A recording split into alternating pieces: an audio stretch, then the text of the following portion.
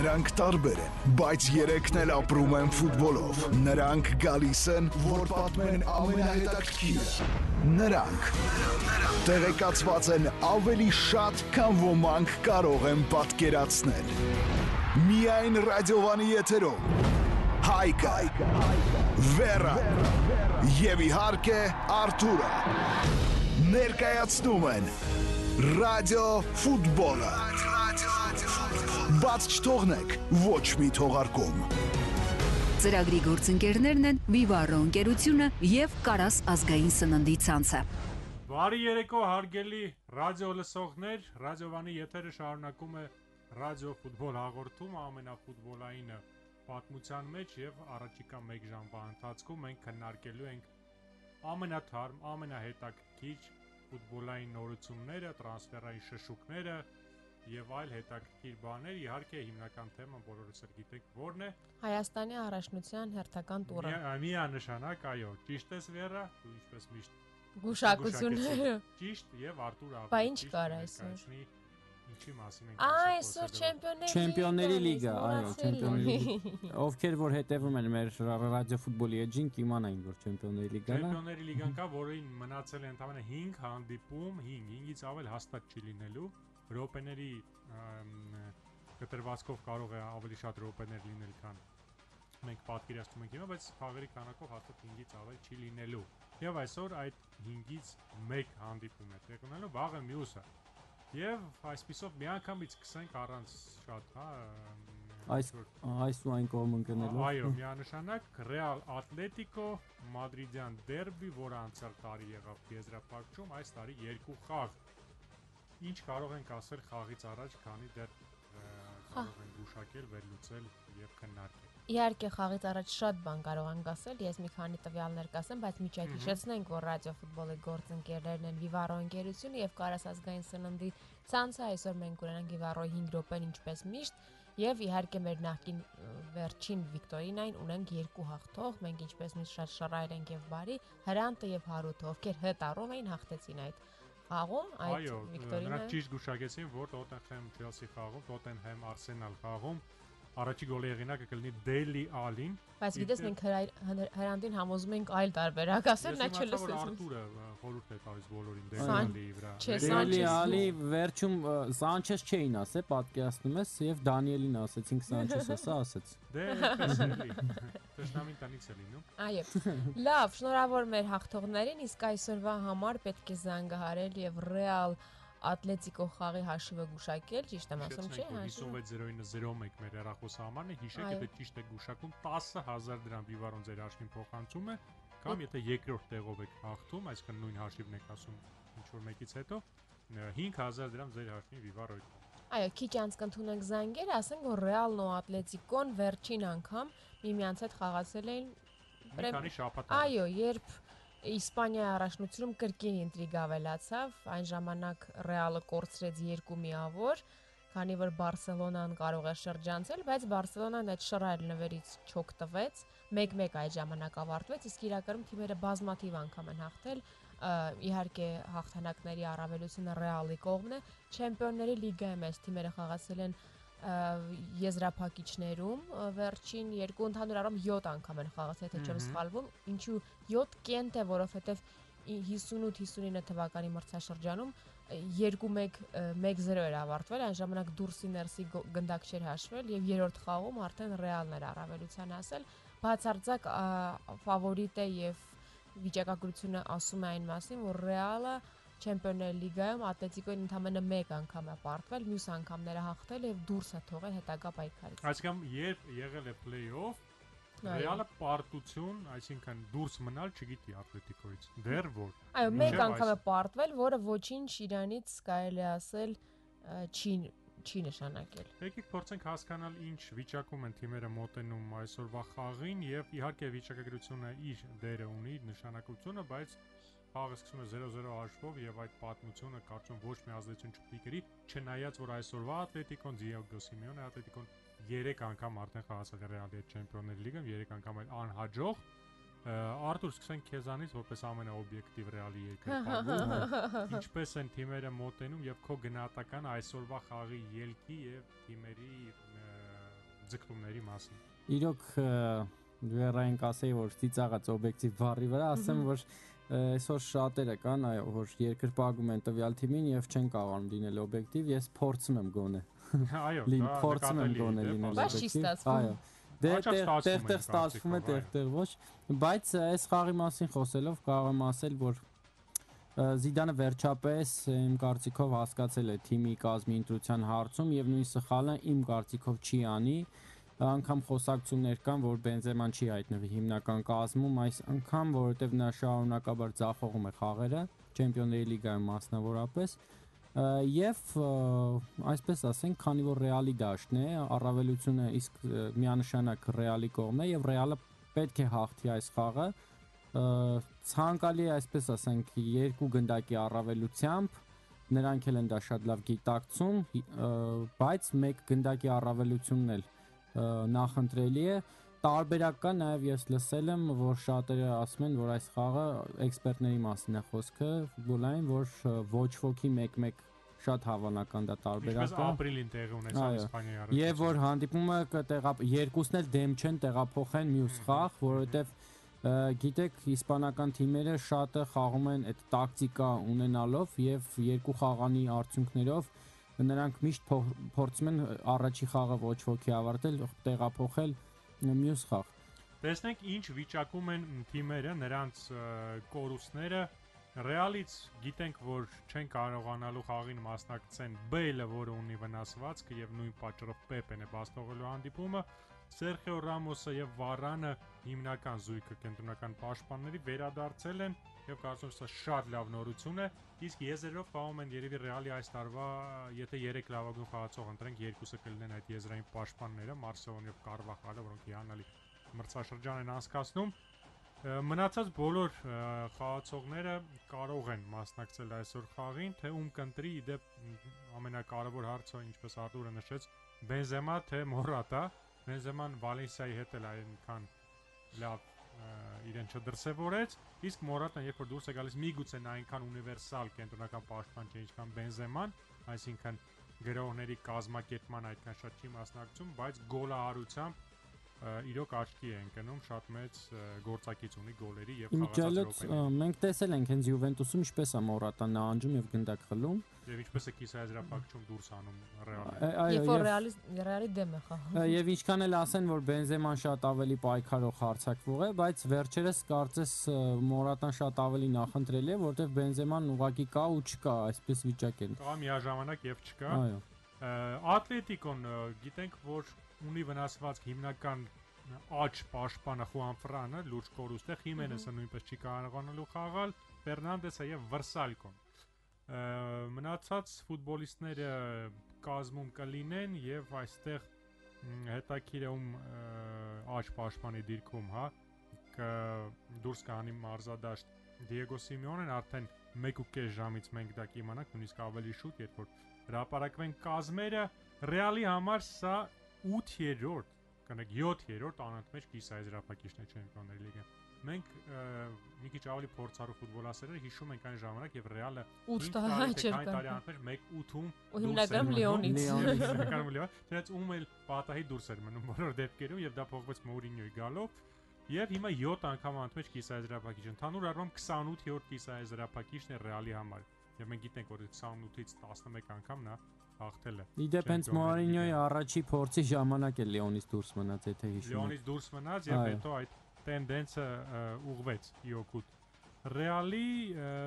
եւ սա 5-րդ, այո, հանդիպումն է այս թիմերի Չեմպիոնների լիգան, ոչ մի հաջողություն չունի Ատլետիկոն։ Կարծում եմ այսքան այսօրվա խաղի մասին։ Իմ կարծիքով ուղղակի փորձենք հասկանալ, հա, ինչպես կավարտվի։ Իմ մոտ կա ոչ տրամաբանական միգուցե զգացում, որ Ատլետիկոն այս անգամ կանցնի Ռեալին։ Այո, մոտ միշտ Ռեալի մրցակիցների դեմ այդ զգացումը կա, Բավարիայի դեմ կա։ Բարսելոնա Ռեալ խաղի ժամանակ, Ռեալ Բարսելոնա այդքան վստահ չէ, որ Չէ, դու Բավարիային, դու Նապոլիին էլ էիր հավատում, Բավարիային էլ էիր հավատում։ Երկու անգամ չարացվեց դա, միգուցե այս անգամ ստացվի։ Երրորդից ստացվի։ Եվ Ատլետիկոն իդեպ նշենք, որ ինչքան էլ չենք ասում, որ միշտ պարտվել է Ռեալի Չեմպիոնների լիգայում, բայց եկեք հիշենք ինչպես է պարտվել։ Վերջին վարկյան Սերխիո Ռամոսից գոլ բաց թողել։ 11 մետրանոցներով, այսինքն այն թիմը չէ, որը հանձնվում է առաջի րոպեից, հակառակը պայքարում է, շատ հաճախ առավելություն ունի, շատ հաճախ ավելավ է սկսած սպարտվի, քան վերջի րոպեներին։ Ավելի արժանի է, քան Ռեալը, բայց ինչ-ինչ պատճառներով յուրաքանչյուր անգամ դուրս է մնում։ Այսինքն պայքար հաստատ լինելու է եւ վերջը Սիմեոնեն Խելացի մարզիչը պետք է գտնի ինչ-որ ավելի արժանավետ հատկապես եթե վերջի տարին լինի Սիմեոնեի, ես էլ իհարկե ունեմ այս խաղի հանգուցալուծման մասին իմ կարծիքը, բայց գովազդից հետո։ Ռադիո Վան Վալես 2-ին գումարած 2 ի՞նչ է անում 2 պապ Այդ ոնց Հենց այդպես Կարասում գործում է 2+2 հավասար է 2 սուպեր շահավետ հավասարումը Բոլոր այցելուներին ով կպատվիրի 2 բաժին խոզի խորոված մենք հյուրասիրում ենք եւս 2 բաժին Համեցեք Կարաս խորոված ուտելու Реклама на Радио Ван Нас слушают порядочные. Алло, Барьер. Привет. Ну, где встречаемся? Дерахтум. Извини, я не могу. Я жене изменил. 1 раз. Так что в рай я уже не попаду. Այդ դրախտում չէ, դրախտում, այն որ բուսաբանական այգու մոտ է։ Ресторан Драхт. Это там, где все как в раю? Ճիշտ այդպես, հա, հենց տենց, ամեն ինչ ոնց որ դրախտում։ Все заметано. Встречаемся. Դրախտում։ Ресторанный комплекс «Драхт» рядом с ботаническим садом. Телефон 62 22 02.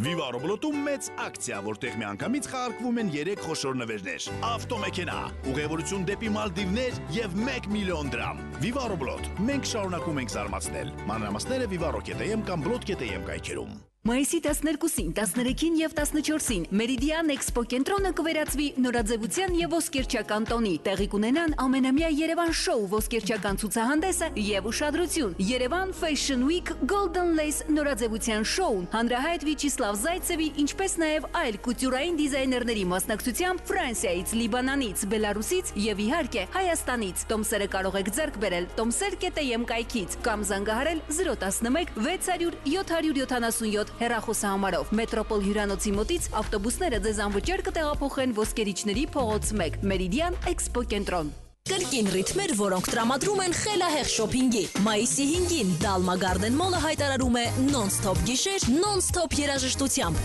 Այդ օրը մինչև կեսգիշեր Dalma-ի բրենդային խանութներն իրենց այցելուներին կտրամադրեն գլխապտույտ զեղչեր եւ շահավետ ակցիաներ։ Dalma Garden Mall. Shopping non-stop ռիթմերով։ Для рекламы звоните 540002.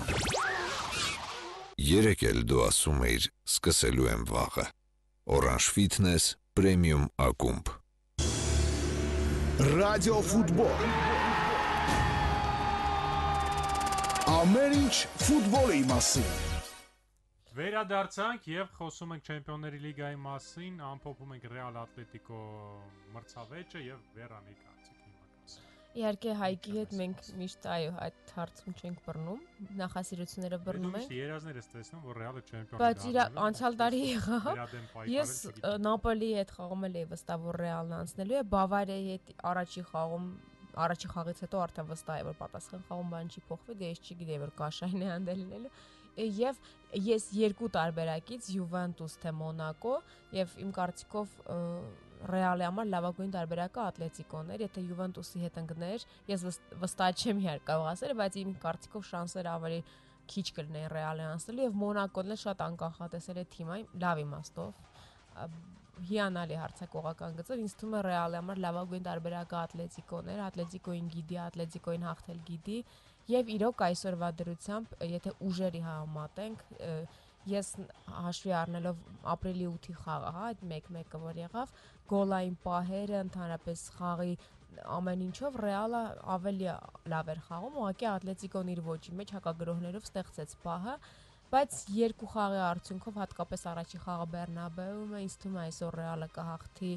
իր համար հարմար հաշվով, գուցե 2-0 կամ 3-1, չգիտեմ ինչեր նման հաշվով, եւ արդեն Կալդերոնում ոչինչ Ատլետիկոն չի կարող անել։ Այս զույգում ես բացարձակ ֆավորիտ եմ համարում Ռեալին։ Այսինքն այսօր կարող է ամեն ինչ որոշվել։ Այո, հավատում որ այսօր կարող է ամեն ինչ որոշվել, ինչպես Ռեալի առաջին եւ երկրորդ խաղը եղավ։ Իսկ պատասխան խաղի մասին, որը նույնպես կխոսենք, որտեղ վաղն է լինելու,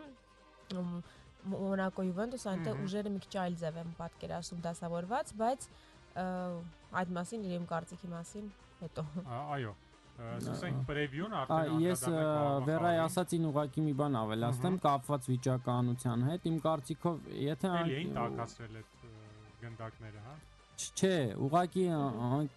հանուն արդարության պետք է sense բոլորն էլ գիտեն։ Օրինակ Ռեալը եւ Յուվենտուսը միանշանակ չէին ուզում իրար հետ ընկնել։ Թե ում հետ կընկնեին Ատլետիկո Մոնակո, ինձ թվում է դա արդեն իրանց համար երկրորդական հարց է։ Բայց երևի ամբողջ Եվրոպան հոգնել է արդեն Ռեալ Ատլետիկո եզրափակիչներից։ Ավելի լավ է sense եղավ, այո։ Որ նրանք նախ նույն երկրից եզրափակիչները միշտ մի քիչ ավելի քիչ դիտարժան են։ Այո։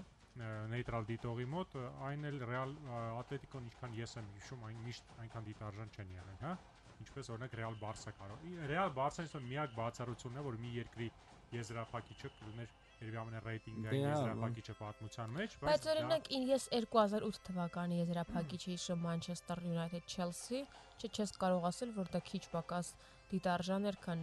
հաջորդ տարվա, չգիտեմ, Ինտեր Բավարիան կամ ամեն դեպքում ուզում ասեմ, ուղղակի մենք հոգնել ենք իրոք Մադրիդյան եւ չենք ունենալու իսպանական եզրափակիչ, բայց կարող ենք 4 տարի մեջ ունենալ իսպանական չեմպիոն։ Կարող ենք, ես շանսերը գնահատում 70-30 հոգուտ Մադրիդի Ռեալի։ Որպես հաղթող Չեմպիոնների լիգայի։ Որպես անցնող այս փուլ չէ։ Եզրափակիչը շատ մեծ հարցեր են։ Լավ, դրա մասին մենք դեռ կհասցնենք իհարկե խոսել, անդրադառնանք վաղվա խաղին, Մոնակոն, որը արագ տեմպերով սլանում է դեպի Ֆրանսիայի չեմպիոնություն եւ Յուվենտուսը, որը իհարկե շուտով արդեն թե դարձել է արդեն, ոչ չի հասցրել դառնալ Իտալիայի չեմպիոն, վաղը իրար հետ մրցելու են եւ ինչ ասենք այս խաղի մասին։ Մի քիչ վիճակագրություն կարելի ասել 4 անգամ են հանդիպել 98 թվականին կիսա եզրափակչում Յուվենտուսն է հաղթել 4-1, պատասխան խաղում 2-3 անցել է հաջորդ փուլ։ Մենք հիշում ենք 98-ի եզրափակչում Յուվենտուսը Ռեալի հետ հանդիպեց եւ այն ժամանակ Յուբխային կեսի գլխավորած Ռեալը հաղթեց երկար տարիներ դադարից հետո։ Չէ, սպասում, որտեղ Յուվենտուսը ֆավորիտ էր բացառել։ Երրորդ տարի անընդմեջ եզրափակիչ էր մտնում եւ երկրորդ անգամ 2015-ին ապրիլին Չեմպիոնների լիգայի 4-րդ եզրափակչում այնտեղ 1-0 խաղեր գրանցվեցին, այդ այլ հիշում ենք Յուվենտուսը 4-րդ եզրափակիչից հետո հաղթեց Ռեալին, կիսա եզրափակչում եւ եզրափակչում հանդիպեց Բարսելոնային այդ տարիներ ընդհանուր առմամբ դե Յուվենտուսը արդեն ասաց Հայկը, որ 5 պակաս է Իտալիայի չեմպիոն դառնալ, իսկ Մոնակոն էլ դե այս տարի Ֆրանսիայում Մոնակոն նույնպես հիմա առաջի տեղում է եւ ունի PSG-ն պարտվեց։ PSG-ն պարտվեց Նիցան 3-1 հաշվով, Տուլուզային իր հերթին հաղթեց Մոնակոն եւ հիմա թիմերի միավորների տարբերությունը ընդամենը 3 է իրականում, բայց մեկ խաղ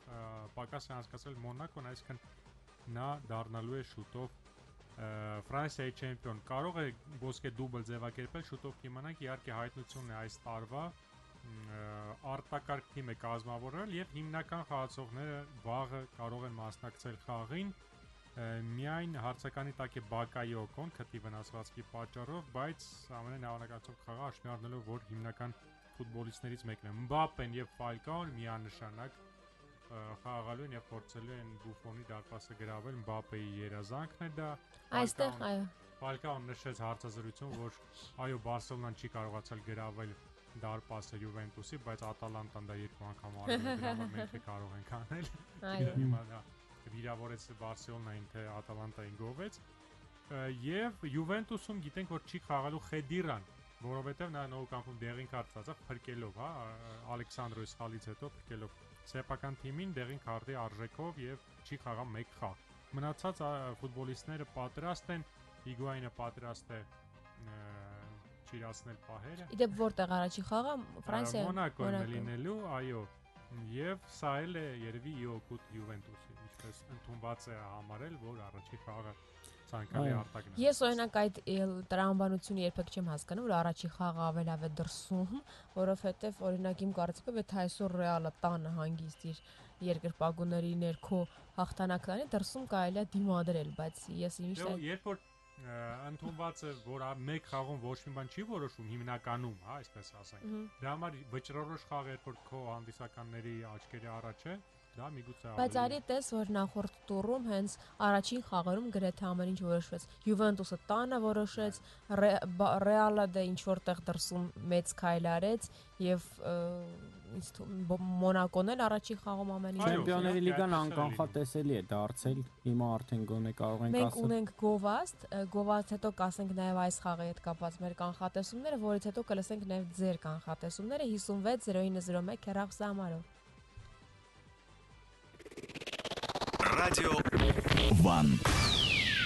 Реклама на Радио Ван. Нас слушают спортивные. Академия радио приглашает экспертов радиоиндустрии на 3-й международный форум русскоязычных вещателей. Москва, 19 мая. Мультимедийный пресс-центр МИА «Россия сегодня». Новые тренды в развитии теле- и радиовещания в странах СНГ и Западной Европы. Обмен опытом между профессионалами. Самая большая дискуссионная площадка для русскоязычных вещателей. Москва, 19 мая. Мультимедийный пресс-центр МИА «Россия сегодня». Подробности на сайте Российской академии радио.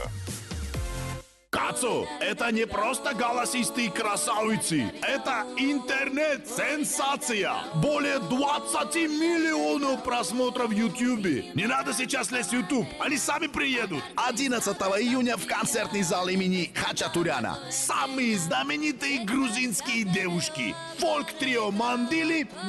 с концертной программой «С любовью». Не пропустите, а то потом опять только в Ютубе. А так, живьем. Заказ билетов по телефону 060-276-000. Կրկին ռիթմեր, որոնք տրամադրում են խելահեղ շոփինգի։ Մայիսի 5-ին Dalma Garden Mall-ը հայտարարում է non-stop գիշեր, non-stop երաժշտությամբ։ Այդ օրը մինչև կեսգիշեր Dalma-ի բրենդային խանութներն իրենց այցելուներին կտրամադրեն գլխապտույտ զեղչեր եւ շահավետ ակցիաներ։ Dalma Garden Mall. Shopping non-stop ռիթմերով։ Для рекламы звоните 540002. Երեք էլ դու ասում էիր սկսելու եմ վաղը։ Orange Fitness Premium ակումբ։ Radiofootball. Ողջ ֆուտբոլային կյանքը այստեղ է։ Ռադիոֆուտբոլն է եթերում եւ քննարկում ենք Մոնակո Յուվենտուս հանդիպումը։ Իմ կարծիքը նշեմ, ես կարծում եմ, որ Յուվենտուսը եզրափակում է, իհարկե պայքար լինելու է, բայց մեր սիրած այդ երևույթը փորձը թիմի, այսպես ասենք, եւ առաջին հերթին Յուվենտուսի պաշտպանությունը շատ շանսեր չպետք է որ թույլ տան։ Մենք տեսել ենք Մոնակոյի վստահ խաղը այն թիմերի հետ, որոնք երևի չեն համարվում այս պահին ուժեղագույնները Եվրոպայում, առավել եւս պաշտպանության գծում, ոչ Սիթին իր խնդիրներով պաշտպանական, ոչ առավել եւս Դորտմունդի Բորուսիա։ Երկու թիմերն էլ գոլեր շատ խփեց, բայց նաև գոլեր բաց թողեց։ Իմ կարծիքով հիմնական առավելությունը Մոնակոյի Յուվենտուսը կարող է չեզոքացնել, բայց Մոնակոյի թերությունը Յուվենտուսը կօգտագործի դրանից, այսինքն ոչ վստահ պաշտպանական խաղով, հա, ինչը մենք տեսանք այս վերջի play-off խաղերում, հաշվի առնելով, որ Յուվենտուսն էլ գրոհել գիտի եւ շատ գրագետ է դա անում։ Իսկ Յուվենտուսը ունի առավելություն եւ վաղը առնվազն 1 գոլ ուղարկի մրցակցի դարպաս, այո, եւ բայց կարող է սեփականել առավելությամբ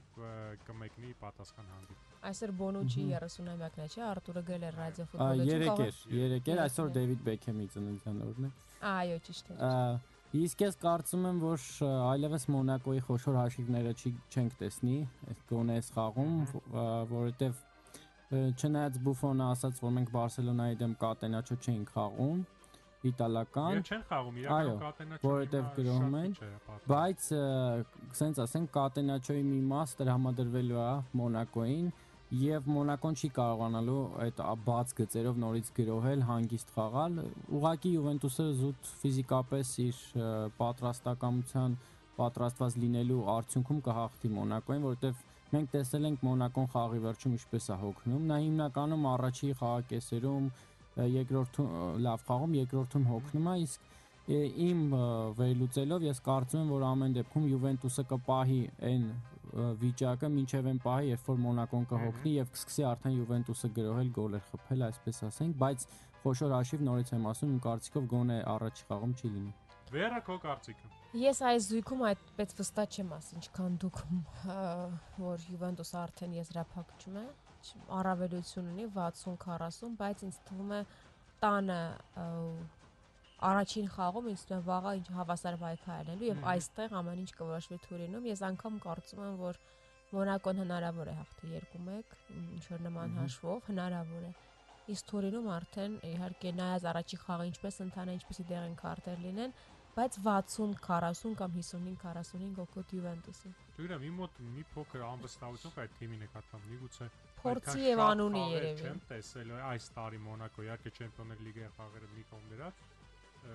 Ինձ թվում է մի բան նրանք այդ նրանց վստահ խաղը փշրվելու է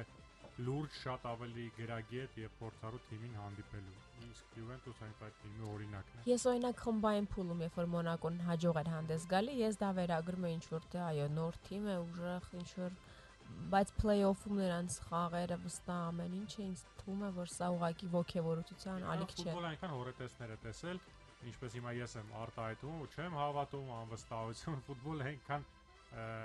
մարդկանց է հակառակը ապացուցել Լեստերից սկսած միջակայքել տարբերակներ, իհարկե հնարավոր է։ Իդեպ ես նաև նշեմ իմ ասացին ավելացնեմ, որ ես միշտ սկսած 1-4-ից երևի ասել եմ, որ եթե Ռեալը չեմպիոն չլինի, ես շատ կուզեմ Մոնակոն լինի ու այս խաղում եթե ես կանխատեսեմ Juventus, բայց նաև հակառակ ասեմ, որ ես երկրպագելու եմ Մոնակոին եւ շատ կուզեմ, այո, շատ կուզեմ, որ Մոնակո, որտեվ ուղղակի երբ որ Մոնակոյի խաղը դիտում ես, չես կարողանում չերկրպագել այդ թիմին։ Ուրախանաս որ այդպիսի ֆուտբոլ է։ Այո, այդպիսի ֆուտբոլ։ Արտուր ինձ մոտ այսպիսի հարց կա քեզ, եթե այս տարի Juventus-ը դառնա Չեմպիոնների լիգայի հաղթող, կարծում ես, որ ոսկեգնդակին պետք է արժանանա Բուֆոնը։ Միանշանակ կարծում եմ եւ եթե ես քվեարկեի, միանշանակ քվեարկեի Juventus-ի չեմպիոնության դեպքում Բուֆոնին։ Հայկ։ Հիանալի տարբերակ է, ինչու ոչ, վերջապես 50 տարվա ոսկե գնդակի այդ պատմությունը պետք է։ Իսկ տված ասես Բուֆոնի 50 տարվա կարիերա։ Ես էլ ասում եմ 50-ամյակի կարիերա իրել։ Կարիերայի 50-ամ։ Դե անցյալ տարի նախանցալ Պելեին տվեցին, չէ՞, որ պատվավոր ոսկե գնդակ կարող է 50-ամյակին էլ Բուֆոնին տան, բայց ավելի լավ է մարզական ինչ որ չափանիշներով տան, այլ լավ առիթ կլինի, եթե նա հաղթի, ինչու՞ չէ, իրականում մարդ, որը մի հատ դարաշրջան է մարմնավորում, հա, դարպասապանների այդ պատմության, վերջին ժամանակակից պատմության արժանի է ոսկե գնդակի, արդեն հոգնել ենք Ռոնալդո Մեսի։ Նոյերն էր մոտ այդ տիտղոսին 14 թվականին նա Ռոնալդո Մեսի երյակում էր, բայց իհարկե այդ տարի աշխարհի չեմպիոն դարձավ Նոյերը, այդ պատճառով էր հայտնվել նաև այդ։ Մի քանի սեյվ եզրափակում Բուֆոնի կողմից եւ կարծում եմ շանսերը շատ կմեծա, որտեղ նրանք կանեն արդեն ոսկե դուբլ։ Juventus-ը նաև եզրափակում է, թե չեմ սխալվում, Իտալիայի գավաթի, այսինքն բոլոր տիտղոսները նվաճեն։ Տրեբլ կարողանան։ Տրեբլ անեն Juventus-ն էլ։ Եթե ինչ-որ խայտարակ գոլեր չընդունի, գոլ կամ գոլեր, հաստատ շանս կունենա առնվազն, հա, շանս կունենա։ Բուֆոնն իր հերթին անդրադարձել է Մոնակո այդ խաղին, այնտեղ գիտենք Բուֆոն, Մբապե երևի այդ դիմակայությունն են լինի, ամենահետաքրքիրն այն է, որ Բուֆոնն ասել է, որ երբ որ նա արդեն մեծ ֆուտբոլ էր խաղում, Մբապեն չէր ծնվել, 98 թվականի ծնված ֆուտբոլիստ է։ Նաև չմոռանանք, որ անցյալ տարվանից ոսկե գնդակ եւ տարվա լավագույն ֆուտբոլիստ մրցանակները էլի բաժանվեցին իրարից եւ մի մրցանակ հիմա լրագրողներն են տալիս, որոնք միշտ ավելի փորձում են նորարարություն, հա, մտցնել նոր անուններ։ Ու միշտ Ռոնալդո կամ Մեսի են քվեարկում։ Չէ, հենց իրանց դեպքում ավելի քիչ, իսկ մարզիչները եւ ավակները թիմերի հիմնականում Մեսի, Ռոնալդո։ Սենթ Կիցի Նևիսի օրինակ ավակը ամեն տարի Ռոնալդո է քվեարկում կամ Մեսի հաստատ։ Եվ ես կարծում եմ այդ մի մրցանակում հնարավոր է հենց նույն անունները կրկնվեն, իսկ ոսկե գնդակը արդեն տրվի այլ ֆուտբոլիստի։ Մբապեի թեման ավարտելով ուղղակի ես երբ խոսում եմ հիշեցի, որ Արտուրը միշտ շեշտում է, որ նա սկսել է ֆուտբոլ նայել 1998 թվականի աշխարհի առաջնությունից, իսկ ես հիշեմ 98 թվականի աշխարհի առաջնության այդ դրամատիկ քառորդ եզրափակիչ Արգենտինա, Հոլանդիա, Բրազիլիա, իսկ Մբապեն երևի որ ամիսվա ծնունդ է, հետաքրքիր։ Միջև աշխարհն է ծնվել։ Միջև աշխարհը ծնվել է, ապաստորն ասրել է։ Ասրել է, ունկնդրել, վայելել աշխարհի առաջնությունը։ Հենց Ֆրանսիայում էլ անցել է։ Այո, շատ լավ, մենք կանդրադառնանք Չեմպիոնների լիգային արդեն շաբաթ օրվա եթերին ունենալով արդյունքները։ Դեռ կքննարկենք անցած ուիկենդի հետաքրքիր դրվագներ եւ հիմա երկու բառ Եվրոպա լիգայի մասին, բայց մինչ այդ մի քանի զանգանք ունենք նոր։ Իսկ մեր այսօրվա հարցն է հիշեցնեմ Real Atletico այսօրվա հանդիպման հաշիվը։ Բարև ձեզ։ Բարև ձեզ։ Ում հետ ենք խոսում։ Վահան հետ եք խոսում։ Վահան, նորից բարի երեկո եւ լսում ենք ձեր կարծիքը։ Իմ կարծիքը այսօրվա խաղ։ Այո, այսօրվա խաղի մասին։ 2-0 Real-ի։ 2-0 Real-ի օգտին, շատ լավ։ Դուք Real-ի երկրպագու եք եւ հավատում եք Real-ի չեմպիոնությանը այս տարի։ Չեմպիոնությանը, այո։ Չեմպիոնների լիգայում։ Այո։ Բնականաբար Դե բայց պետք է ասել, այո, Real-ի երկրպագուն շատ բնական եւ իրականում տրամաբանական։ Պատկերացնես Հայկ ասեր, չէ, ես չեմ հավատում Real-ի։ Այս իրավիճակում այդ ինչ թիմա որ։ Այս իրավիճակում նույնիսկ Բարսելոնա երկրպագուն են հավատում, որ Real-ը կհաղթի այդ մրցաշարից։ Ես ոչ Real-ի ոչ Բարսելոնա երկրպագու չեմ, բայց կարծում եմ, որ Real-ի շանսերը այս 4-ից ամենաշատն են։ 4-ից։ Միակ տարբերակը, որ Real-ը իհարկե երկրորդ այնան։ Իսկ ամենահավանականը այստեղ տեսնենք, այո։ Արտուր, քեզ ասել ենք օրիգինալ եղիր, քո բարերը հորինել։ Վան ասեց 2-0, մինչև Դանիելն էր ասել 2-0, տեղերով փոխվում ենք եւ Վանը առաջին տեղով, Դանիելը երկրորդ, 2-0 հաշիվը արդեն զբաղված է, այսպես ասենք, եւ հերթական զանգը ընդունենք։ Բարև ձեզ։ Բարև ձեզ։ Արամի հետ ենք խոսում, Արամ, ինչպես ես։ Լավ, դուք ինչպես եք։ Լավ, ինչ հաշիվ այսօր քեզ կուրախացնի։ Ես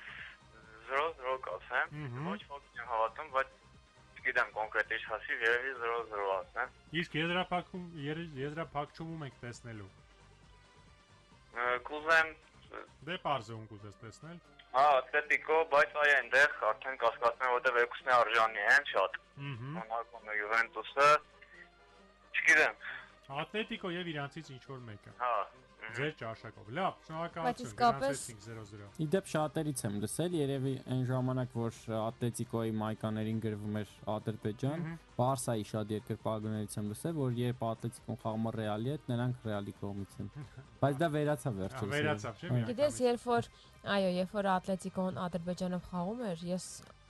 չէի կարողանում այդ թիմին երկրպագել իսկապես, բայց դե հանեցին։ Հիմա ուրիշ է։ Բայց հիմա հանեցին, հիմա կարքին թիմա դառ։ Բայց իրականում անկեղծ ես Ատլետիկոյի ֆուտբոլը չեմ սիրում, դա իմ սիրած խաղաոճը չէ, ուղղակի ես շատ եմ հարգում Դիեգո Սիմեոնեի աշխատանքը եւ ես շատ եմ սիրում Գրիզմանին, հատկապես այս վերջին խաղում տեսակ նա ինչ արեց, երբ հարձակվում էր եւ գրեթե մենակ էր դուրս գալ, տեսավ մրցակից թիմի պաշտպանը ընկել է, նա ինքը գնդակը դուրս հանեց, այդպեսի Ռոնալդոն երբեք նման բան չէր անի։ Իսկ ես հավանում եմ Ատլետիկոյի խաղը, որտեղ այն շատ գրագետ է, այն շատ մտածված եւ խելացի ֆուտբոլ է եւ այն քիչ թիմերից է, որը կարում է պայքար թելադրել Ռեալին։ Իսկ այսօր ֆուտբոլում շատ քիչ թիմեր կան նման։ Արտուր հավանում ես։ Ես դու ասեցիր ու հետո Գրիզմանին նշեցիր, ասեմ որ մինչև Գրիզմանը այո կար այդպիսի մի բան, երբ Ատլետիկոն անդադ ջարդում էր խաղը եւ փորձում էր մի գնդակ խփելով հաղթել, բայց հիմա մի քիչ այլ է։ Դե տեսնում եք, այդ թիմը անգամ տեխնիկա է ցույց տալի, հենց Գրիզմանի նաեւ հայտնվելով այդ թիմը։ Բայց դե Գրիզմանը շուտով կգնա։ Ոչ միայն Գրիզմանի, հիշում եք 0-3 հաշվով ինչպես պարտվեց Բեռնաբեուում Իսպանիայի գավաթում Ռեալը ջախջախվեց Ատլետիկոյի կողմից։ Սա Դիեգո Սիմեոնեի մարտավարությունը, նա փորձում է առավելագույնը ստանալ իր ֆուտբոլիստներից։ Եթե ֆուտբոլիստը տեխնիկա ունի, նա հաստատ չի չացնի, հա։ Անկամ այս թիմը ավելի գերադասել է, քան մի ժամանակ Ժոզե Մourinho-ի հիշում եք Չելսին։ Այո։ Որ թվականի Չելսին։ Որ թվականի Չելսին։ 4-5-6։ Երբ ամբողջ թիմով պաշտպանվում է եւ Տորրեսը վազում գոլ էր խփում։ Այո։ Դե դա ավելի ուշ էր։ Ես երբ որ Դրոգբան էր խփում, այո, ավելի այդ ժամանակ արդեն երբ Դրոգբան եզրափակում խփում էր, արդեն Դիմատեոն էր։ Արդեն Դիմատեոն էր եւ հիմա արդեն երրորդ զանգն է մեր մոտ։ Բարև ձեզ։ Ալո, բարև ձեզ։ Խոսում ենք Դավիթի հետ։ Ինչպես է տրամադրությունը, Դավիթ։ Շատ լավ, շնորհակալ։ Առաջին անգամ է Դավիթը զանգում ես։ Առաջին անգամ եք զանգում, Դավիթ։ Երևի երկրորդ։ Երկրորդ անգամ, շատ հաճելի։ Երկրորդ ելնի, վերջինը չելնի։ Այո։ Ինչ եք սպասում այսօրվա խաղից։ Ինչ հաշիվ, ինչ։ Ոչ ոքի երևի 1-1։ 1-1։ Բարսելոնայի երկրպագու եք։ Այո։ Լավ ճաշակ ունեք։ Լավ, շնորհակալություն։ Հաջողություն եք մաղթում, գնացինք առաջ։ Այսօր եկեք 10 զանգ ընդունենք։ Լավ, այսօր եկեք շատ զանգ ընդունենք, ես թույլ եմ տալիս։ Ո՞վ է 10 համարի տակ խաղում։ Որտեղ։ Օրինակ Ռեալում։ Խամեսը։ Չէ, լավ, իրա պատվին չարժի 10 զանգ ընդունել, եկեք 8 զանգ կրոսի։ Լավ, կտեսնենք ինչպես ընթացքը կգնա հաղորդման, հետական զանգը։ Բարև ձեզ։ Մարինան է խոսում։ Լսում ենք ձեզ Մարինա։ Լավ ենք իհարկե, դուք ինչպես եք։ Լսում եք ձեր կարծիքը։ 1-1 ասեի, բայց այդ Էլի կարող եք ասել, ոչինչ։ 1-1 գրանցեցինք, շնորհակալություն։ Եվ եկեք անդրադառնանք Եվրոպային։ Լավ, եկեք Եվրոպային։ 11 զանգ, որտեվ թիմը 11 է։ Միայն հաշիվ կընդունենք։ Շատ հիանալի հաշվարկ կատարեց եղա։ 11 թիմ։ Ամեն ֆուտբոլիստին 1 11 ֆուտբոլիստ, այո, մի հատ էլ վերջում երկրպագուների պատվի։ 12 56-09-01 գնացինք, զուգահեռաբար նաև weekend-ի խաղերը կհիշենք, բայց այս պայն զանգ ընդունենք։ Ալո։ Միայն ռադիովանի եթերում։ Այո։ Այգին, Վերային եւ Արտուրին ողջունում է Տարոնը։ Ողջույն Տարոն, մի անգամից հաշիվ ասա։ 1-0 Ռեալ Մադրիդի։ Ընդունվեց, շնորհակալություն։ Մոնակո 50-50 եմ գնահատում շանսերը։ 50-50 տեսնենք դրա։ Կամ կհաղթի, կամ չի հաղթի։ Այո, հիմա արդեն կարող ենք անդրադառնալ Manchester United-ի խաղին։ Ես առաջարկում եմ, այո, Manchester United-ի խաղի թեմայով Եվրոպա լիգան արագորեն ներկայացնենք ինչ է սպասում, նոր Եվրոպայից գնանք այլ երկրներ, հա։ United-ը խաղում է Celta-ի հետ Vigo-ում։ Արտուր ինչ է սպասում։ United-ը կհաղթի այս դիմակայությամբ։ Ոչ, United-ը չի հաղթելու, այն էլ Vigo-ում, իմ կարծիքով, որովհետև վնասվածքները տեսել եք արդեն ինչ աստիճանի է հասել։ Ժոզե Մորինյոն անգամ ասուլիսի ժամանակ կատակեց, ասաց, որ ֆուտբոլիստս կենտրոնական պաշտպանների Սենյակից գնում է զուգարան ու այդ ընթացքում վնասվածք է ստանում։ Ու պատրաստ էր գնալ ինքը խաղալ արդեն, ասաց մարզվում։ Այո, եւ ասաց ես մարզվում եմ, հիանալի մարզավիճակում եմ, դրա իրավունքը ունեմ խաղամ։ Ինչպես չնայած ես ասացի, որ Զոլան էր մի ժամանակ եւ մարզում եւ խաղում թիմ։ Եվ իմ կարծիքով United-ը գոնե հաստատ Vigo-ում չի հաղթելու, նրանք իմ կարծիքով անգամ ոչ ոքին կողմ կլինեն այս վիճակով, որովհետեւ թիմը բացի այն որ վնասվածքներ ստացել, դա նաեւ հոգեբանորեն է ասում թիմի վրա, իսկ Celta-ը գիտենք ինչքան ամուր թիմ է, հենց մանավանդ իր տանը։ Ակնկալում եմ, որ 1-1 2-1 կավարտվի այդ հանդիպումը։ Իսկ ընդհանուր դիմակայությանը ում ես։ Ընդհանուր կարծում եմ, որ United-ը դուրս կմնա ամեն դեպքում պայքարից եւ Celta-ն եզրափակիչ դուրս կգա։ Նշենք, որ Celta-ն այս պայն Իսպանիայում 11-րդ տեղում է։ Այն թիմն է, որի վրա բոլոր Բարսա երկրպագուները հույս են, որի հետ հույս են կապում, որ Ռեալին կարող է հաղթել եւ զրկել չեմպիոնության այդ բոլոր հույսերից, բայց Celta-ն այն թիմն է նաեւ, որ զրկեց Ռեալին գավաթային բոլոր հույսերից հաղթելով Նաև Բարսելոնային քանի տարի անընդմեջ հաղթում է տանը։ Մի բան ավելացնեմ, նաև եթե United-ի խաղերը նայում եք հենց Պրեմիեր լիգայում, տանջվելով է խաղում, նա հաղթում իր խաղերը, երբ որ հաղթում է։ Մի պա եղավ, լավ մարզավիճակում էին, հաղթում էին, այո, բայց հիմա էլի վերջեց, երբ հաղթում է, անգամ էլի տանջվելով։ Այս թիմը այդպես երկար իմ կարծիքով առաջ։ Ինձ թվում էր, որ United-ը ողջ իր ուժը կենտրոնացնում է Եվրոպայի լիգային եւ դրա համար City-ն այդպես անշուք խաղաց, բայց այս վերջի խաղն էլ տեսնելով, ուղղակի ինձ թվում է ուղղակի այո, կադրային խնդիրները եւ Մորինյոյի հնարքները բերեցին, որ իրոք թիմը անստաբիլ է խաղում։ Ես միջև այդ վնասվածքները United-ի կարծում եմ, որ ֆավորիտն է, բայց հիմա իրոք երևի անգամ Celta-ին թիմը շատ դժվարությամբ կանցնի։ Մյուս զույգում արդեն ասել ենք, որ հավասար այնտեղ Լիոն Այաքս հավասար երևի ուժեր են, ես իհարկե Պարզ է։ Ակնկալում եմ նաև, որ այս զույգի հաղթողը կլինի չեմպիոնը, դա էլ ասեմ, որ United Celta զույգի հաղթողը իմ կարծիքով կլինի Եվրոպա լիգայի չեմպիոն, որովհետև մյուս կողմի մրցակցությունը շատ ավելի զիջում է։ Իմ կարծիքով ես սխալվում եմ, բայց Այաքսը եւ Լիոնը շատ ավելի այսօր թույլ են, քան Celta-ն եւ Manchester United։ Եկեք նայենք այս թիմերի դիրքեր իրենց առաջնություններում։ Միակ թիմը, որը չեմպիոնների լիգայում բոլոր դեպքերում նախավորակավորման փուլում կխաղա այս 4 թիմերից, դա կարող է գուշակել որն է վերա։ Միակ թիմը որ ինչ։ Եթե հիմա ավարտվեր առաջնությունները, միակ թիմը, որը խաղալու է անկախ Եվրոպա լիգայի արդյունքներից։ Այաքսը։ Այաքսը այս պայնի իրոք այդ տեղում է, երկրորդ տեղում է իր առաջնությունում, 2 տուր է մնացել ավարտին եւ 3 միավոր շատ է։ Ոչ, հենց Այաքսն է, եթե այսօր ավարտվի, չնայած այնտեղ Լիոնը դուրս է մնացել, որտեղ Նիցան այս տարի։ Եվ իհարկե տեսականորեն դեռ United-ը կարող է քարյակ մտնել, չնայած գնալով ավելի քիչ է դրան ավարտում։ Արդեն ինձ թվում է չի կարող, արդեն այո։ Արկիտակ ոչ ոքիներ է խաղում։ City եւ այդ վերջի խաղից հետո իմ կարծիքով չի կարող։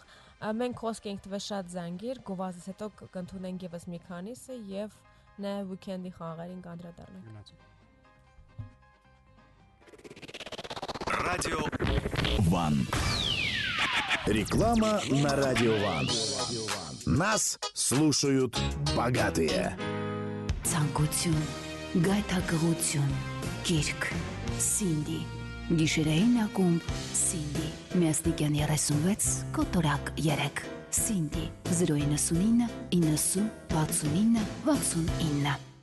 Վիվարոբլոտում մեծ ակցիա, որտեղ միանգամից խաղարկվում են 3 խոշոր նվերներ, ավտոմեքենա, ուղևորություն դեպի Մալդիվներ եւ 1 միլիոն դրամ։ Վիվարոբլոտ, մենք շարունակում ենք զարմացնել։ Մանրամասները Vivarro.am կամ Blot.am կայքերում։ Կրկին ռիթմեր, որոնք տրամադրում են խելահեղ շոփինգի։ Մայիսի 5-ին Dalma Garden Mall-ը հայտարարում է non-stop գիշեր, non-stop երաժշտությամբ։ Այդ օրը մինչև կեսգիշեր Dalma-ի բրենդային խանութներն իրենց այցելուներին կտրամադրեն գլխապտույտ զեղչեր եւ շահավետ ակցիաներ։ Dalma Garden Mall. Shopping non-stop ռիթմերով։ Для рекламы звоните 540002. Radiofootball Բոլոր մանրամասները խաղից առաջ եւ հետո Վերադարձանք եւ անդրադառնանք նաեւ weekend-ի նորություններին միաժամանակ կընդունենք զանգեր 560901 հեռախոսահամարով զանգեք եւ փորձեք գուշակել Real Atletico այսօրվա խաղի հանդիպումը Անգլիայից սկսենք Արտուր Այո, սկսենք Անգլիայից որտեղ Մանչեսթերը ցավալիորեն երկու միավոր կորցրեց Երկու Մանչեսթերներն էլ կարող են Երկու Մանչեսթերներն էլ կորցրեցին եւ ինչ հետաքրիր գեղեցիկ երաժշտություն ենք լսում United-ը սեփական հարկի տակ էր խաղում 65 միավոր ունի այսօր Ահա եւ City-ն նույնպես կորցրեց միավորներ Հա Եվ առաջի չնայած որ ասենք որ առաջի հորիզոնականում ընթացող Չելսին այնուամենայնիվ մնում է առաջի հորիզոնականում Չելսին կարծես իր խաղերը շատ պատասխանատու է մոտենում եւ անընդհատ հաղթում է Տոտենհեմը նույնպես այս թիմը չի պատրաստվում այսպես ասենք հանձնվել եւ ամեն խաղ իրեն տրամադրում է հաղթում է Տոտենհեմը մասնակցում էր լոնդոնյան դերբի հյուսային լոնդոնյան դերբի Արսենալի հետ կարող ենք ասել հեշտությամբ հաղթեց ովքեր խաղը դիտել են կարող ենք ասել մեծ առավելություններ Արսենալի նկատմամբ խաղային 2-0 հաշվով հաղթեց եւ վերջին անգամ դա եղել էր 95 թվականին երբ Տոտենհեմը առաջնությունը ավարտեց Արսենալից բարձր այսինքն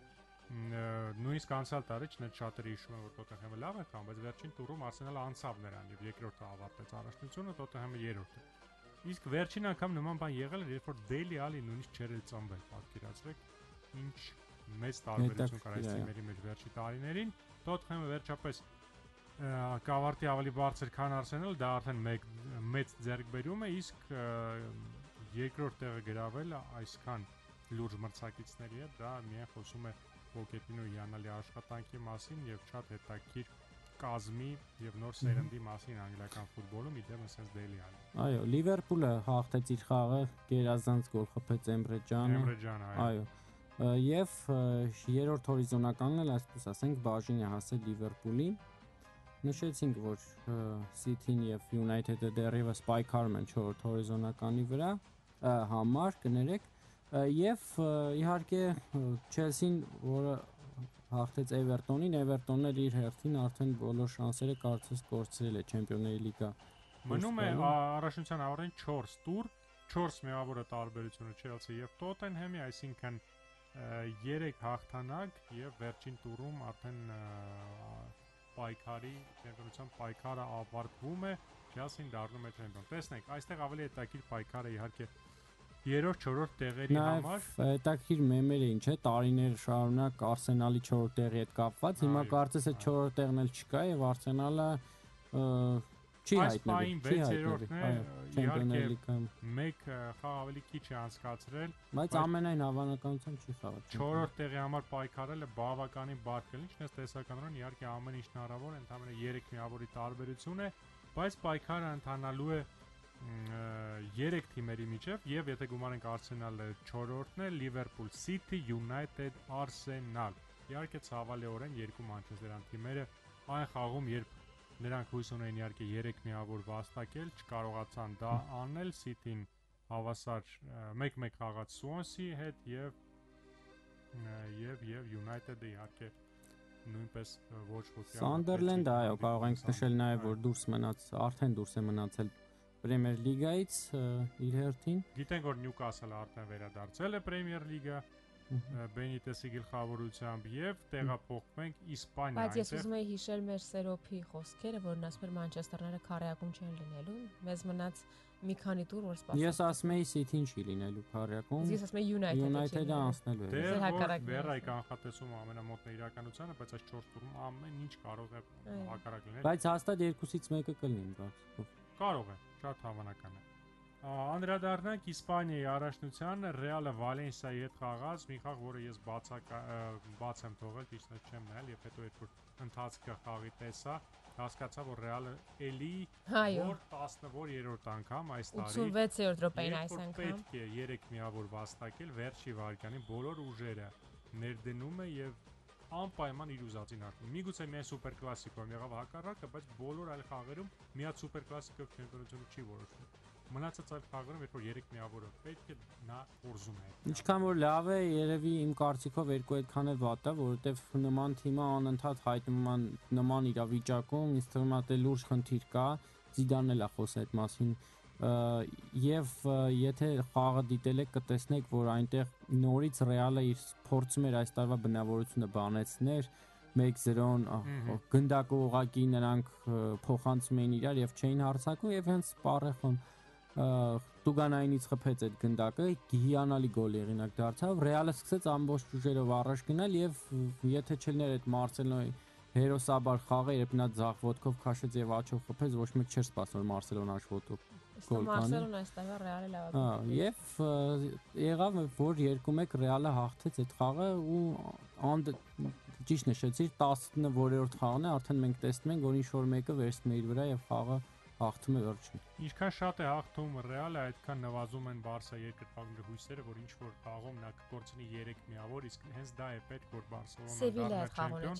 Սևիլիայի, Սելտայի, Իսկ միայն Սևիլիա է չեմպիոն կաղավարել։ Արտագնա խաղում 4-2 պարտվեց Մալագային։ Բայց նաև Ռեալը ունի Մալագայի հետ խաղ։ Բայց ասենք եթե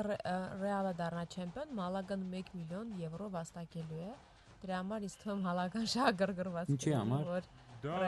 իսկ թվում է ոչ պաշտոնական ինչ-որ շշուկներ են, բայց Մալագայի հետ էլ խաղ ունի, Գրանադայի հետ էլ, եթե չեմ սխալվում, եւ իհարկե Սելտայի հետ այդ տեղափոխված հանդիպում, որ մինչև հիմա պարզ չի երբ բայց Արտուրը նախորդ եթերում լավ բան ասաց, որ եթե Ռեալը բոլոր խաղերը հաղթի եւ Սելտայի խաղը վերջում լինի, ինձ թվում է նա արդեն ինձ թվում է, չգիտեմ, ամեն ինչով նրանք կհաղթեն։ Հնարավոր է որ վերջում լինի, ինչու որտեվ երկու թիմերն էլ Եվրոգավաթներին են մասնակցում եւ ուղղակի տեղ չկա այդ խաղը խցկելու։ Մինչև այդ կսայթակի իմ կարծիքով Ռեալը։ Ռեալը դե 2 շաբաթ արդեն կա, իսկ առաջնությունը վերջանում է արդեն 3 տուր է։ Ես ասել եմ եւ հիմա էլ եմ ասում, ինչ որ նախորդ եթերներին եմ ասել, իմ կարծիքով երկու թիմերն էլ սայթակելու են, երկուսն էլ։ Համ Բարսելոնան, համ Այսինքն ուզում ասեմ երկուսն էլ դեռ միավորներ կորցնի։ Ես վստահ եմ որ երկուսն էլ չեն սայթակելու։ Բարսելոնան կկորցնի, 3 խաղ է մնացել եւ այնպիսի թիմերի դեմ որ հավատ չի գալիս։ Հուսեր կային որ Էսպանյոլի հետ կորցնի, որտեղ այնպես պայքարում է սեփական։ Բայց 3-0 իրոք դժվար խաղ էր։ Առաջի խաղակեսն էր դժվար։ Խաղակեսը դժվար, հետո Մեսին միացրեց էլի ինչ որ 5-րդ արագությունը, Սուարեսը 2 գոլ խփեց եւ Իսկ իմ կարծիքով երկու թիմերն էլ միավոր չեն կորցնի եւ այսպես ամեն ինչ կավարտվի։ Ես դա ավելի հավանական եմ համարում իրական։ Մենք լսում ենք այս վերջին գովազդը, որից հետո քանի զանգ ենք ընդունում։ Առնվազն 4 զանգ կընդունենք։ Դե զանգենք։ Գնացինք։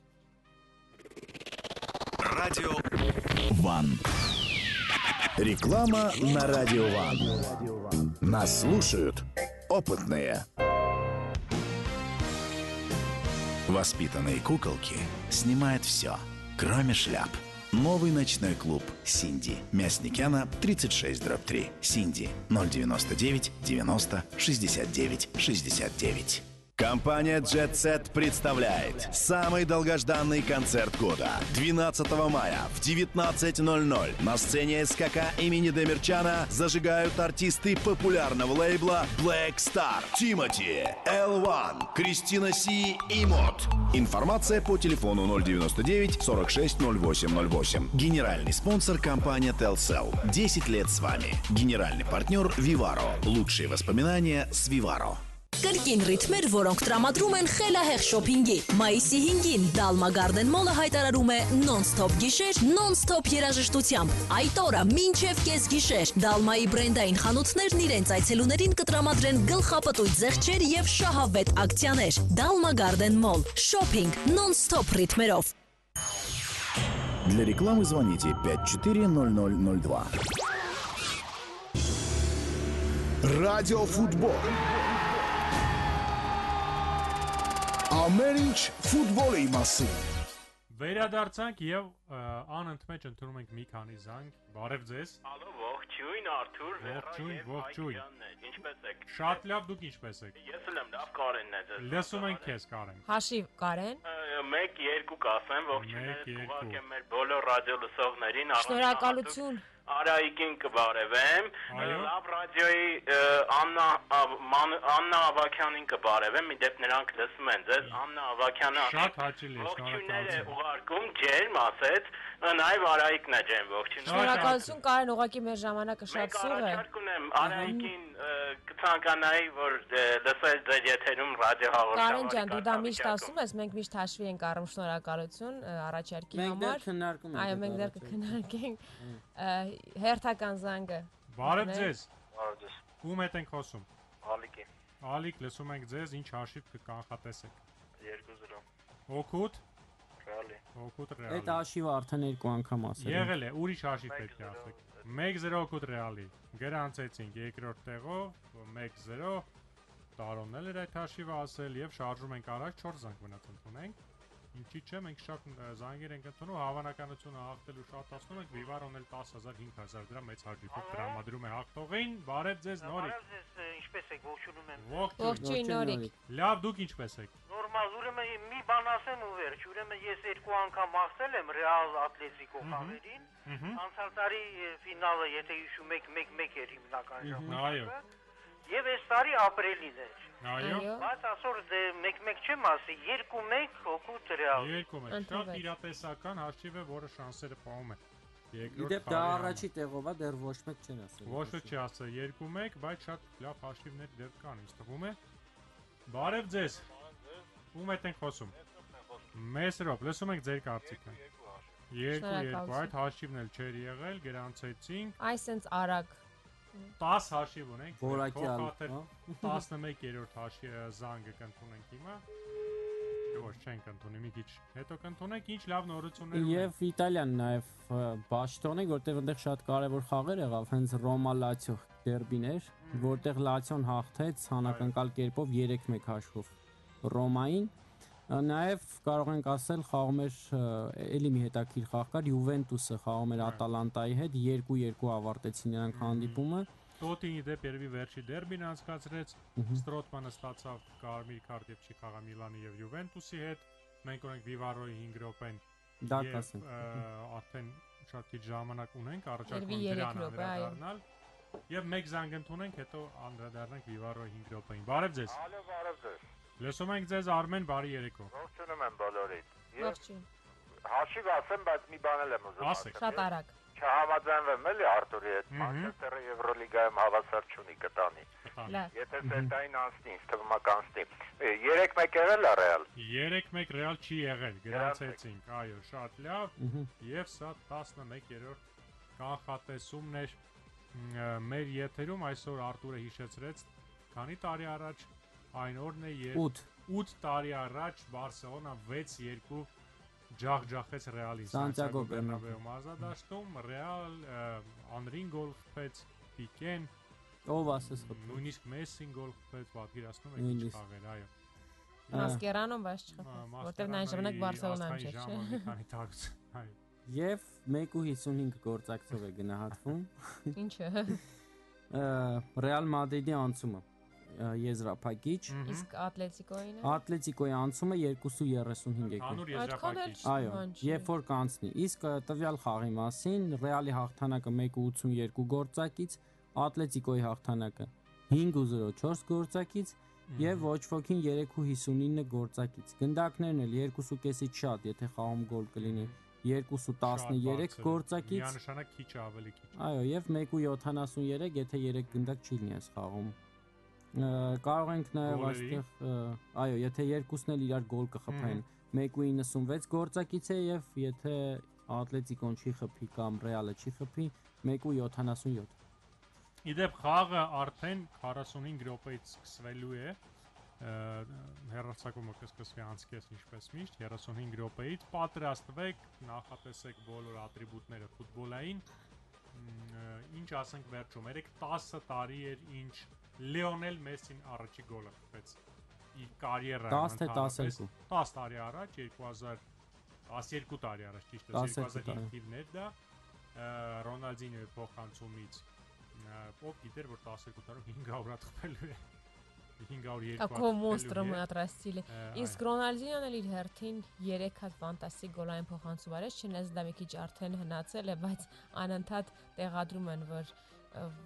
նա մեծանում է, գիրանում է, բայց այդ կախարդությունը նրա մեջից չի անցնում, երբ Բարսելոնայի եւ Ռեալի ֆուտբոլիստները, եթե չեմ սխալվում, արաբական էմիրություններում էին, խաղում Լիբանանում էին խաղում եւ 3-2 հաշիվը գրանցվեց։ Այո։ Հիմնական կլասիկայում Ռոնալդինո 3 գոլային փոխանցում արեց, Ժուլին 2 գոլ խփեց։ Զամբրոտան այնտեղ էր։ Զամբրոտան կար, Աբիդալը կար, Սիմոն Զամբրոզան, Անելկան, Կարամբյոն եւ մնացածները։ Իսկ իսկական Ռեալը, այսօրվա Ռեալը, ամենա Եվրոպայի չեմպիոն Ռեալը կխաղա Ատլետիկոյի հետ։ Հիմա տեսնեմ կազմերը արդեն կան թե չէ, միգուցե չհասցնենք ասել, ակե ժամից բոլորը մինչև տեսնես եւս մեկ նորություն ասենք, այս ընթացքում երբ մեր եթերը գնում էր, Ռուսաստանում ավարտվեց Գավաթի եզրափակիչը եւ Գավաթակիրը չեմպիոնը դարձավ Գավաթի Լոկոմոտիվը, Ուրալին հաղթեց 2-0 հաշվով։ Երկրպագուներին ես մեկ երկրպագու ճանաչում, Սպարտակը եւս մեկ քայլ արեց չեմպիոնության, արդեն կասկած չկա որ նրանք լավ ժամանակները վերադառնում են ռուսական ֆուտբոլի Սպարտակը մնաց Պարման ու Լացիոնը լավ ֆուտբոլական։ Այո, եւ Այաքսը դառնա Եվրոպայի լիգայի հաղթող եւ հաղորդման վերջում ես ուղղակի կասեմ այն խոսքերը, որ երեք կարդացի, շատ ինձ ազդեցին, Պեպ Գվարդիոլայի խոսքերը ֆուտբոլի պատմության լավագույն մարշչի մասին, նա ասաց, որ շատերն ասում են Միխելսն է, որտեվ տոտալ ֆուտբոլ է հորինել, բայց իմ կարծիքով դա Կրոյֆն է, քանի որ Միխելսը հորինում էր տոտալ ֆուտբոլը, բայց այդ ֆուտբոլը ստեղծում էր Կրոյֆը եւ Գվարդիոլան ասել է շատերը կարծում են ես եմ այս Բարսելոնան ստեղծել, ամեն ինչ արել, բայց դա սկսեց Կրոյֆից եւ ես ցանկացած խաղի ժամանակ նրանից հարցնում էի նրա ոնց որ կարծիք եւ ամեն ինչ ինձ շատ ասես նրա խոսքերը իսկապես։ Իմ կարծիքով իհարկե իմ կարծիքով Գվարդիոլայի մի փոքր հավասարազոր չեն երևի, բայց դեռ որ, բայց Կրոյֆը դեռ պետք է աճի։ Միանշանակ համաձայն եմ իմ ու Գվարդիոլայի կարծիքը, բայց միանշանակ համաձայն եմ նրա հետ, որովհետեւ մի մարդ, որ այդքան փոխի ոչ միայն երկու մեծ ակումբների ֆուտբոլը եւ պատմությունն է, ընդհանուր միջազգային ֆուտբոլի պատմությունը եւ հավաքականի եւ որպես ֆուտբոլիստ եւ որպես մարզիչ ուղղակի չի եղել։ Իդեպ մենք ոնց որ թե չենք նշել մեր հաղորդումներում, որ Այաքսը որոշել է Ամստերդամ արենան վերանվանել Կրոյֆի։ Շատ հիանալի։ Իսկ ես ուղղակի շատ ֆուտբոլիստներ եմ լուսանկարվել, մեկ երազանք ունեի, որ Կրոյֆին տեսնեի նկարվեի։ Լավ, դա մյուս կյանք։ Իմ կարծիքով, եթե մարդ լինենք երկուսը, մարծում ենք, այսօր տոն է լինելու Մադրիդում,